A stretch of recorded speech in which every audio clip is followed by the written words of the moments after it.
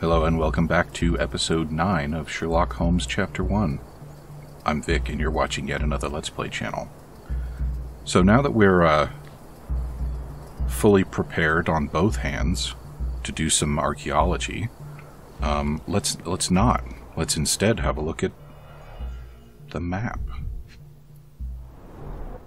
A plan for this whole operation? Mm-hmm.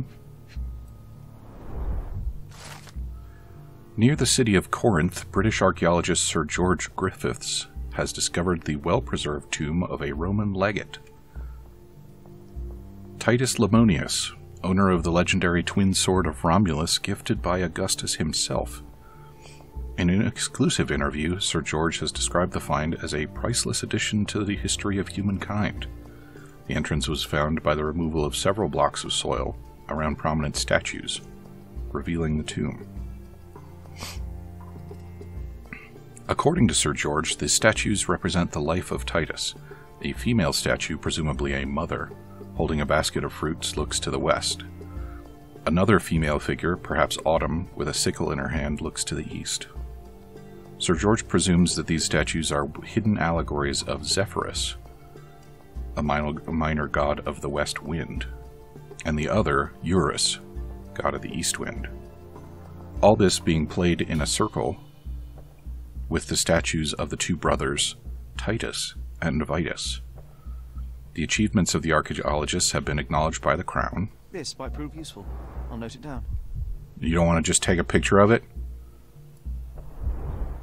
This reminds me of my father's room.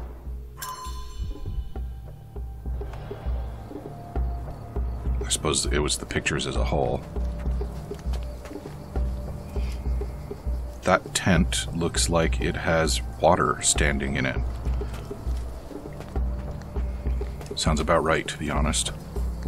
And here we have the dig itself. Yeah.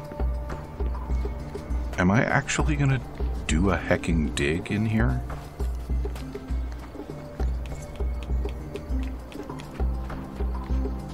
Swift lost his... Which statue was damaged?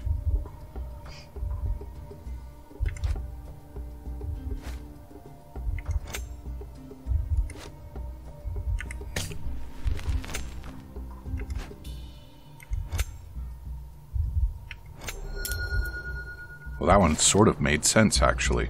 Workers at the dig site found a statue with a lion helmet head. It originally lay on the pedestal closest to the beach, but someone kicked it over the edge. As a result, the statue broke and the pedestal remained tilted. Cool. Oh, and John is pleased. Good for you, John. How about I shove you into that well? Will you be pleased then? Why do I care about a broken statue? Yeah, okay.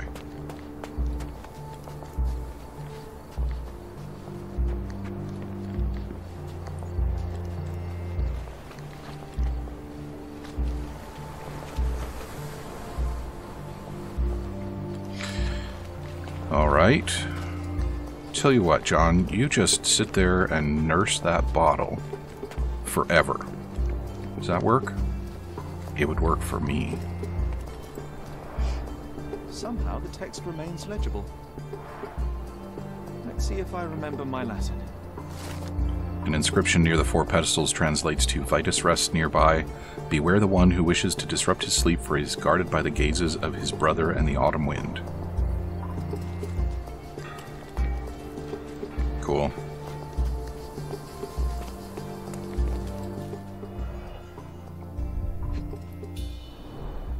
A sickle for harvesting. The ancient Romans honored the seasons. A goddess? A mother? Someone's wife? There were 4 statues here originally. I wonder what the 3 other statues look like. I don't care what you wonder, John.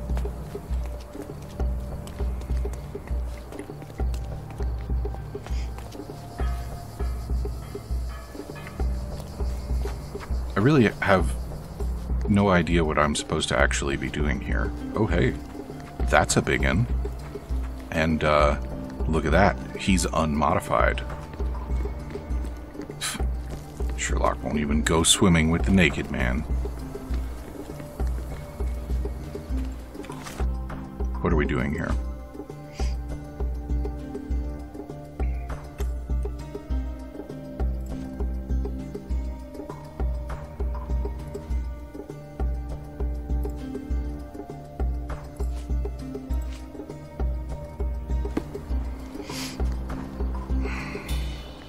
Okay, so big picture, I think we're trying to decide if one or the other or both of the boyfriend and the business partner killed the deadman. Can I get over there? I don't think I can get over there. And I'm not super sure why I'm poking around the site in order to elucidate this.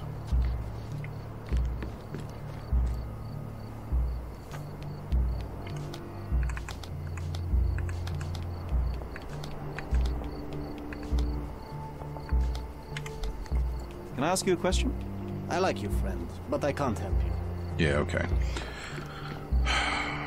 Maybe I have to make a discovery in order to bring it to him so that he'll be more chatty. I think that's probably likely, right? I probably need to just stand around someplace like this and flip through clues until something interesting happens.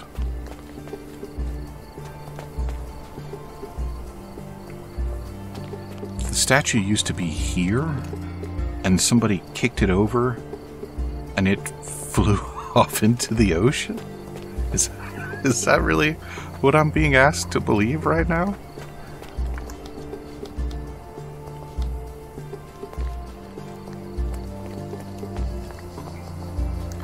Come on.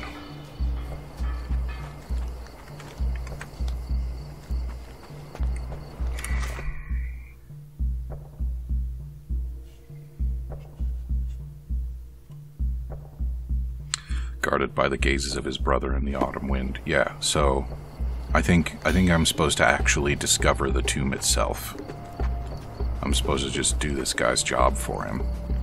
And then, ta-da, we'll solve a crime or something. Concentrate real hard on that Pinot. I hope that's not detailed enough that I'm going to have to blur it out, because I guarantee I'm not going to remember to blur it out.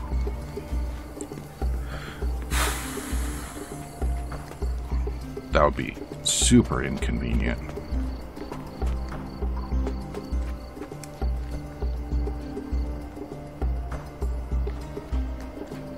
And that guy's just standing there talking to his buddy.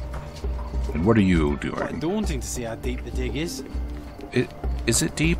Is it daunting? I mean, it just looks like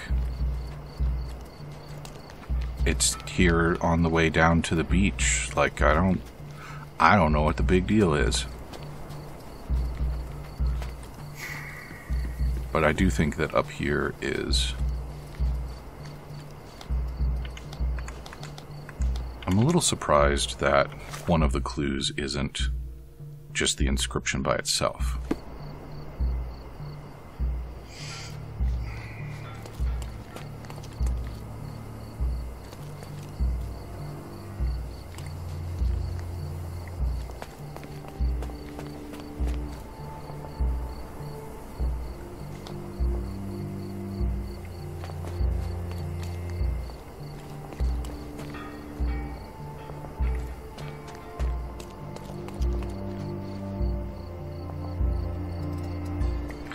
There's got to be something more over here that I'm supposed to discover, right? I mean, duh.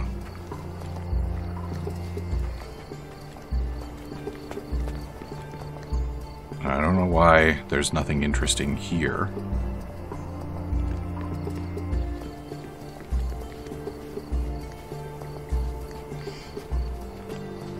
Did the Romans live in amphoras? I see nothing else here.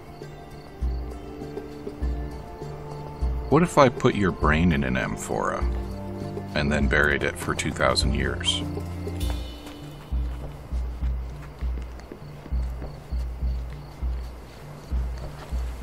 Why is there even a down here to go to? Working and living by the sea. What a dream. I mean, it has its pros and cons, John.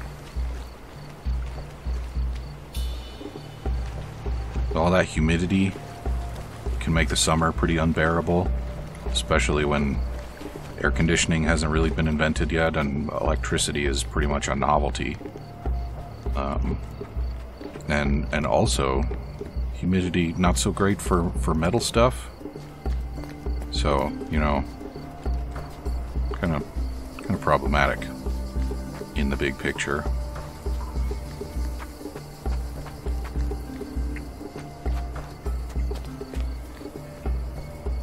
It's really interesting the way that's just like half a pillar, isn't it? Look at that goober. Sherlock would be so much more efficient if he wasn't wasting all that brain power on an imaginary friend.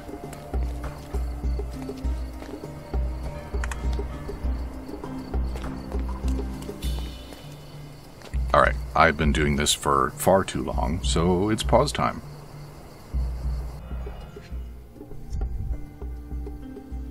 Okay, so it looks like I overlooked a little clue area back by archaeologist man, so here we go.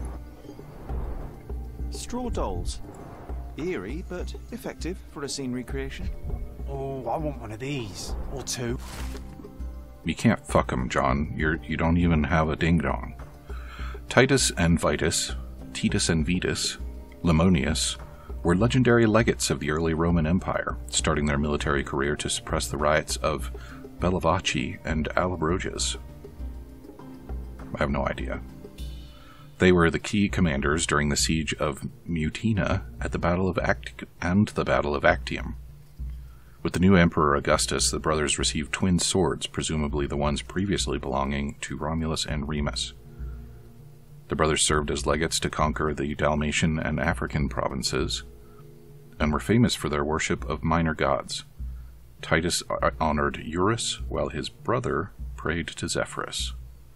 Not much is known about the brothers except for the description by Pliny the Elder. Titus wore the skin of a lion with its head on the helmet, a tradition he picked up while being a signifer. Vitus held a shield large enough to cover the sky. Though the exact locations of the tombs remain unknown, historians know that Titus died in spring of 10 AD, while Vitus in the autumn of 12 AD. I see now. Mr. Swift didn't realize the significance of the statues.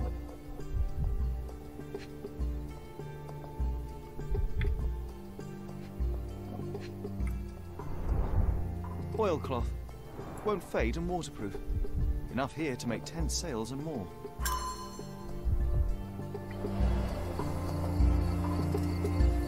Well, I'm not terribly convinced that helps us much.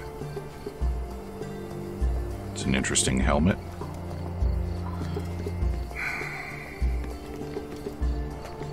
Is there more back here? Oh, I should have looked at his table. Don't touch anything here. Get back to work. Do you see that? He's got those same darts.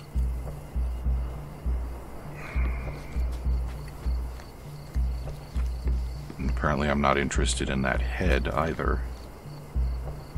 Yeah, so no head. That's... yep. Great. Well, it doesn't seem to me that I've arrived anywhere new yet. So what else is there? Oh, I can do a heckin' imagine now?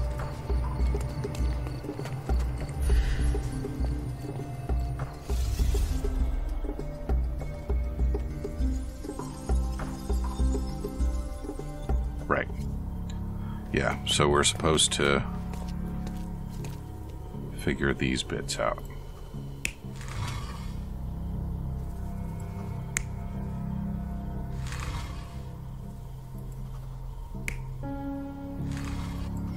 Really?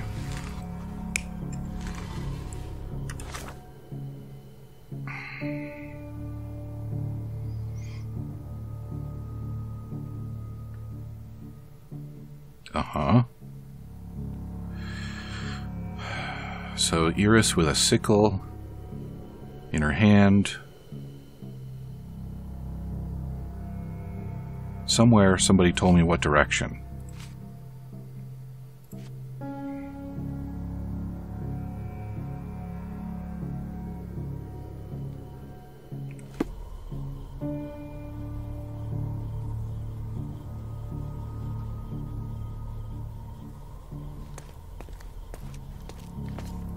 So what do we got for the other ones? That's the lion head boy, huh? Oh. So it's Lionhead or Shield Boy. And then we've also got... What? Again? Why would she be on this side too?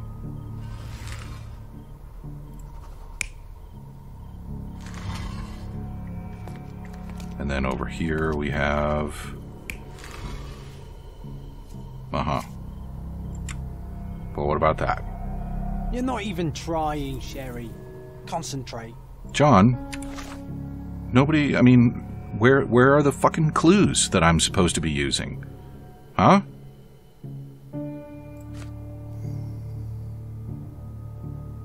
Here we go. Female statue, allegory of the wind god Zephyrus, looking west with a basket of fruits in her hand. So that's her, and right now she's facing east, so...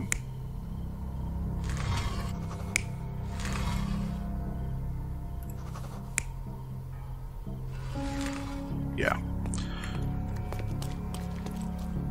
And you are supposed to be facing the other way, I'm pretty sure. Eurus with a sickle, looking east. Yeah. Between these two were the remains of the statues of Titus and Vitus.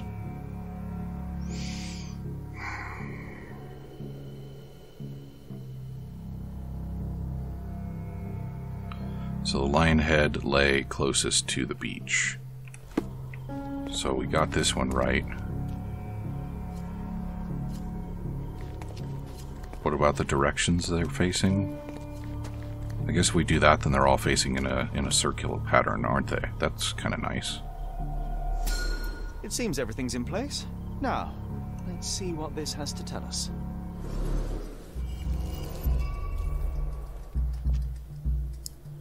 What does it have to tell us?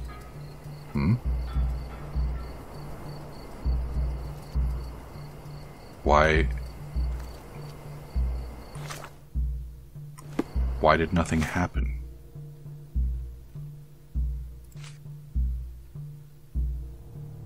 With the scene recreated, I should see if the location of the tomb becomes clear. So, it's not even marked anymore.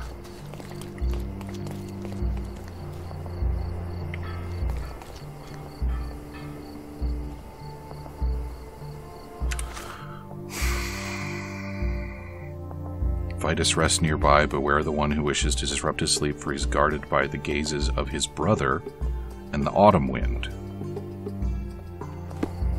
See, in the previous games, when we did an imagination, he would draw lines with his head, and then we would follow the lines to off we go.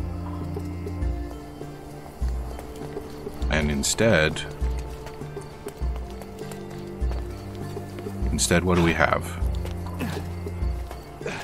We have a bozo that can't walk down the stairs.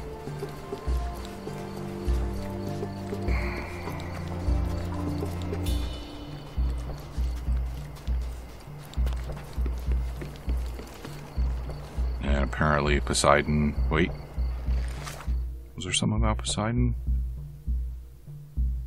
No.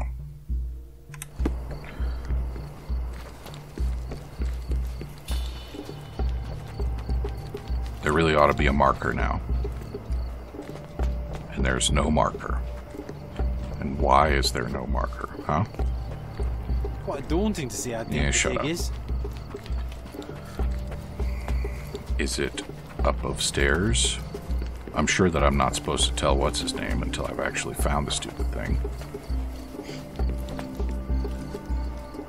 And apparently referencing the map isn't helpful. Why would that be helpful?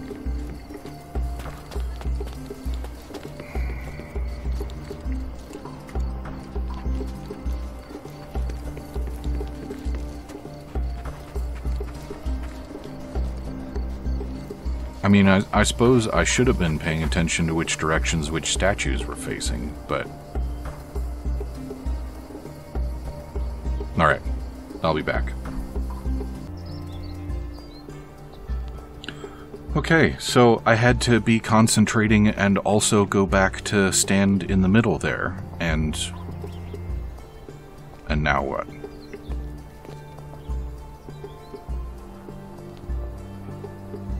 So that's the brother, right?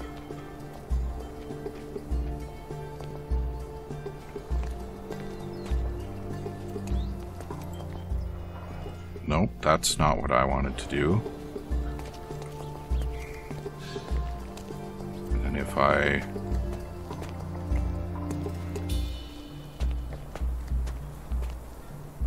How is this helpful? They're all looking different directions.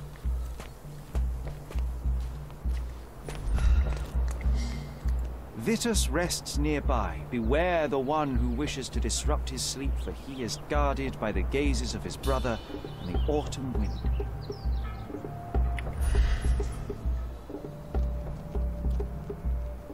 Gazes of his brother and the autumn wind. And which one is which?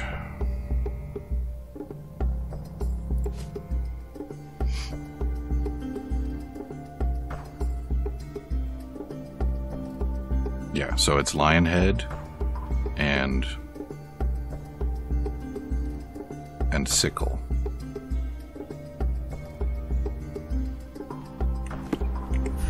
Lionhead and Sickle, which are looking that way and that way. So, well, maybe we'll just go down to the beach and see what happens.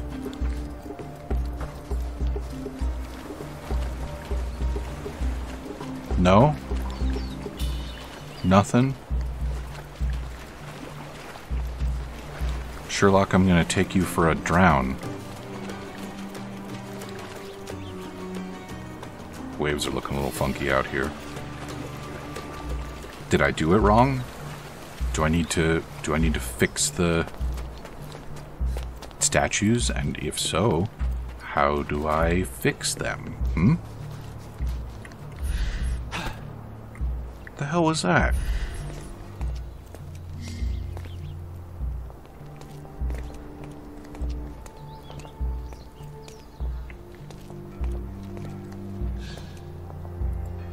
It's making noises.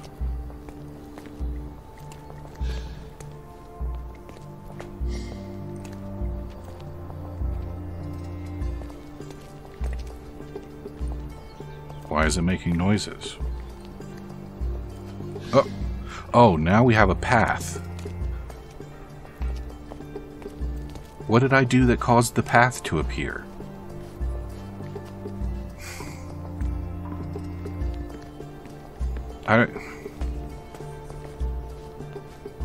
This is supposed to be a story about a supremely rational and observant individual. And I don't feel like there was anything about what just happened that struck me as particularly rational and observant.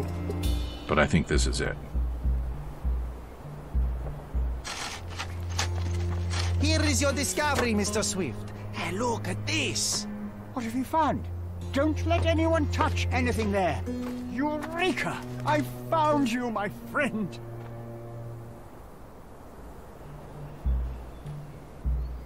And, now he's down there, so I can go fuck with his stuff. And he won't say nothing, because he's busy. So we just went and did that guy's job for him just so that we could have a look at his desk here. Makes sense. Not only are these the same darts, but the same two are A missing. box of darts. Handy against rodents of all kinds.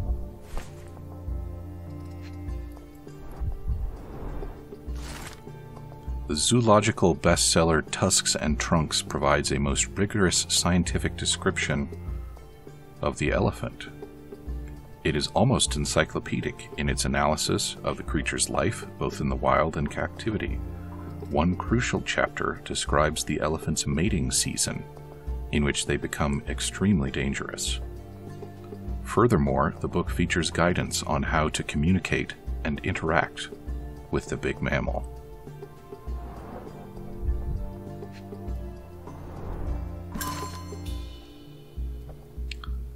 A personal diary owned by Arthur Swift, he describes in considerable detail his personal life and research. More importantly, it tells of a dispute between the archaeologist and Theodore Gilden over the dig site. Day 1224, Theodore always uses his wealth to shut down complaints. I'd rather he brought a brain with more gyrification, so that he were smart enough to see the bigger picture. Not everything revolves around your darn elephant. I have only a few months before he will commence construction. He even lacks the imagination to build something beautiful. Ivory baths, the mundanity. I must think lest our invaluable history be buried by the inconsequential. Hey, what do you think you're doing? I'm looking at your stuff, dummy. Trying to take over my research, are you? I come here to pick up my diary, and I find you snooping around. Explain yourself. Mr. Swift, if that were true, I would have been on my way to the newspaper. My name is Sherlock Holmes. I didn't have a chance to introduce myself properly. Outrageous! You deceived me, sir. What is the reason for your being here? Who sent you, Mr. Holmes? Theodore Gilden's premature death brought me here. Theodore is dead? How can that be possible? I'm thinking of all the possibilities, and I'm not crossing out anyone who might have been involved. Even his elephant. The land you're excavating belongs to Mr. Gilden, does it not? Did I hear an accusation? I have nothing to hide. You can ask me whatever nonsense you've prepared as a token of my diminishing respect towards you. Very well, Mr. Swift. I appreciate your cooperation. When was the last time you saw Mr. Gilden? A couple of days ago. We discussed the site. I believe in the tomb and its secrets. Theodore's patience was stretched, however. He was already inventing new projects. It wasn't a long conversation. I suppose that his daughter will inherit everything now, along with all of the eccentricities and problems. And not forgetting Goliath. Eccentricities and problems, Mr. Holmes. One of many. Were you at the site this morning? Affirmative. This project is taking a lot of my time, as you see. I spend more time underground than on the surface. When did you learn about Theodore's death? Just now. You just told me. And you aren't surprised, shocked? I won't tell anyone if you shed a tear or two. Weren't you partners, after all? We were. And it is a real shame. But I've seen too many deaths in my life, Mr. Holmes, for the news to truly shake me. Will you allow me to return to my research? Or are you insisting on remaining an obstacle? Oh, I haven't even started yet. No, I'm pretty sure you're guilty. You have a weakness for nostalgia. Or, rather, do you use it to record a list of enemies? Young man, you need to check your moral compass. Reading another person's diary is a sin in every culture that I can think of. But you aren't answering the question. You've already read it. Why bother? I simply record my life to keep my memory clean from misinterpretation.